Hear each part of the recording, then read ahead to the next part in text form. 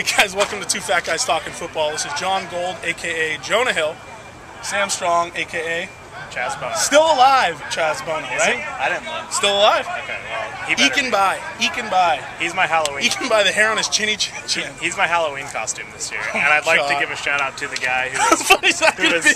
who was fist pumping and chanting for Chaz. My boy Sam here getting recognized as Chaz Bono, which the- to me at is the Rose like Bowl. at the Rose Bowl. Yeah, it was pretty cool. That makes my heart swell even more than it already swells from walking. That guy made my day. So Yeah, thanks. we're good.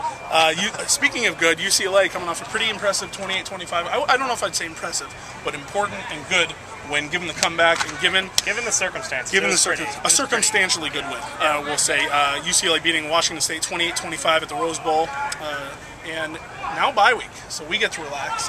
UCLA, however, not resting on their laurels, taking the weekend off a little bit, coming back Sunday to prepare for Thursday's matchup at the upheavaled, I guess we can say, Arizona Wildcats. Obviously the big news is Mike Stoops getting fired, and you know, UCLA players and the coaches to some extent are kind of saying that's them. You know, we're not too worried, but of course, we got to focus on what we can control. But Sam, let's be honest, that's going to be a fired up Arizona team. You know, the downside is you lose your head coach who recruited you when you came to play at Arizona for. The upside being, you know, maybe new enthusiasm or you know, infusion of energy. Doesn't that shock anyone? I feel like Shocks me, man. I feel like I was the only one who was like, "Holy cow! Yeah. Like, why did they fire a guy after they played Oregon, Stanford, Oklahoma State, and USC in successive weeks?" And I think 3 of those were on the road. Yeah, and the question that you kind of have to ask yourself is, was that, you know, forget was it a right call or whatever, is they made the call, and now how does UCLA have to adjust to them? And is that something that you think that a team has to adjust to? Well, I think their defensive coordinator is the new interim coach, right? Yeah, So, Tim Kish? Kish, I think. Kish. Yeah. So obviously, defense is going to kind of turn into the focus if your defensive coordinator becomes the head coach. Yeah. And that's something they obviously weren't very good at. I think. Oh no. The team scored 40-some odd points against them. Yeah. So that should be interesting. I mean, they've always been billed as Nick Foles throwing it all around the field, but maybe their defense will take this bye week and you know, tighten up a little bit. Yeah, and the question for UCLA, of course, is can they match what is expected to be Arizona's increased intensity? And this is a team, UCLA, that has not shown the fire that you would kind of expect of a team with a coach on the hot seat. That's interesting because I think the reason Mike Stoops was fired was because he was too much of like a yeller and a fiery guy, and everyone was just like, well, in one ear and out the other. Like, we've tuned this guy out. So I don't know. Yeah, UCLA doesn't strike me as the most like passionate team out there. But given that the firing happened on Monday, I think the newness of the firing will be kind of worn off by next Thursday. So now you come into a game at Arizona, UCLA at 3-3 now, halfway through. You know, at the halfway point, kind of like what you said last week, which kind of struck a nerve is, yeah, the games might not have gone the way UCLA would have liked them to in terms of the pretty scale, but the win-loss column is the same as it. Correct. And now they're 3-3, and you look at the schedule coming up, and you have Arizona, Cal, whose coach just got fired. Yeah. Cal, who just got beat up by Oregon, and will likely lose to USC. Utah losing its quarterback. Utah's quarterback's out for the year. Colorado's still terrible. Yeah, and so kind of what you're seeing right now is a second half that honestly is kind of lining up pretty well for UCLA.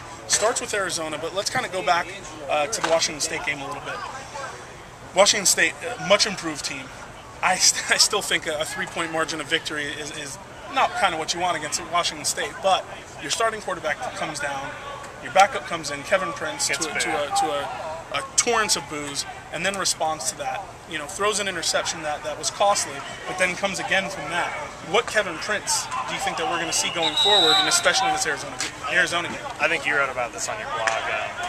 Kevin Prince played better because he wasn't fearful of getting yanked, and you know, I think that could help him going forward. I think it has in practice the last few days, and he looked pretty sharp throwing the ball. Yeah, and what you said about right now, and it's something that I definitely think is a huge factor. And also, guys, real quick, we're going to get to a new feature here where we take reader emails, which is a really exciting new feature here on Two Fat Guys Talking Football. Huge step forward in terms of this progression here. In honor of two fat guys. We picked the two best questions. We did. So we're going to get to those in a second. And so just to wrap that up, I do think kind of not having the burden of Richard Brejo staring over his shoulder is going to translate into just a more relaxed, kind of more patient Kevin Prince, rather than, you know, in that Texas game, you look at some of those passes and it just looked like a guy who was trying to get it. You know, he was trying to get that play, that one play. That didn't work. Even in the locker room interviews in weeks past, he'd been like, "Yeah, I'm fine. Like, we'll be all right."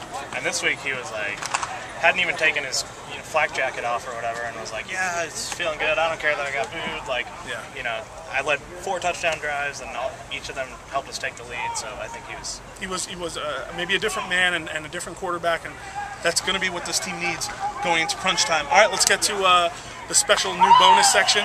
Last week we had a 40-yard dash. That kind of added a little spice. Someone dominated the opponent. We're not going to get into names. Oh, my leg. We don't need to get into names here, but one guy took over the race and just really proved who the better man is. One fat guy burned another fat guy. I don't know if it's burned, it's more melted. I mean, yeah. We kind of oozed down the field. My buddy timed it by watching the video, and I think we were pushing 6 seconds. Okay. It's pretty pathetic. So it's high school sophomore year, whatever. All right, let's get to the question. Okay, this one comes from Spencer, talking about the defense. I think I know this, Spencer. Do you? Okay. Pretty sure. He wants to know if UCLA will play more man-to-man defense instead of the base zone. Tyler Gonzalez, nice kick. Yeah, go ahead. Sorry. It appears that they've been playing. Also, do you think man-to-man defense will solve some of their problems? He basically wants to know if they're going to get away from playing zone. You know, I think this is kind of a hybrid defense. They do kind of do both. What I'm kind of surprised is that they've stuck with the cushion, the corner cushion. They don't blitz a lot out of man coverage. Yeah, that's true. I think every time they blitz, it's not every time, but a lot of the times they're blitzing, it's in those fire zones. And the one thing that you're noticing this year is you're noticing much better play from Sheldon Price and Aaron Hester. And even when Sheldon went down, Andrew Abbott stepped in, had a clutch, crucial interception. Aaron Hester, I think, had a team-leading 9 tackles, I want to say, in this last game. You know, he's become more involved in the run game. And I think at a certain point, you just have to say, all right, you know, we have this size advantage on the outside. Let's make use of it. I think it behooves them to play man defense because I hate to call back to Utah, but that's the program I grew up watching. Their defensive scheme is we're going to blitz and we're going to put our corners on islands on the outside, and if they get beat deep, they get beat deep. And I think UCLA might want to take on a similar philosophy, given Aaron Hester's improved play. And Sheldon Price, I don't know what his deal is, but he's good when he's healthy. They talk about him being back in a couple of weeks. Still a little skeptical. Let's keep going. To the next one? Last question, guys, and then we're going to wrap it up. This one comes from Al Bruin. I seriously doubt that's his last name. I was just about to say that. Short and sweet. But what if it was? How funny would that be? Apologies if your name's really Al Bruin. Short and sweet. Is Hundley ready if called upon? My opinion, no. My opinion is he is a athletic freak. I think he is going to be a sensational quarterback at some point. I think right now, I watch a guy who's a little tentative, who tucks the ball too often, who says, you know... and who runs with it like this and has to do push-ups. Forget that. It's a guy who is just a little too green to run the offense. And kind of like, you know, I don't want to use the Tebow analogy, but it just seems so natural. Kind of like the issues that Tebow has, that Trent Dilfer absolutely tore him apart and brilliantly, is that you have to take away part of the offense when Tim Tebow is in. It's 100% with Kyle Orton, and maybe he's not as good, but it's 100% with him, and it's, say, 70% with Tebow. That's kind of the issue with Brett Hundley, is how restricted you become, or how much do you just say, all right, let him go. Let him just kind of improvise and see what he can do. Okay, so if he's not ready, when does he get ready, or do you just redshirt him and wait till next season? At this point, 6 games in, my whole point was week 1. If he's a package guy, if he's a Tebow-esque package guy, agree. Use him week 1. Week 6, you haven't seen him at all. That's your answer. You don't see him at all. Now, obviously, it's a little different.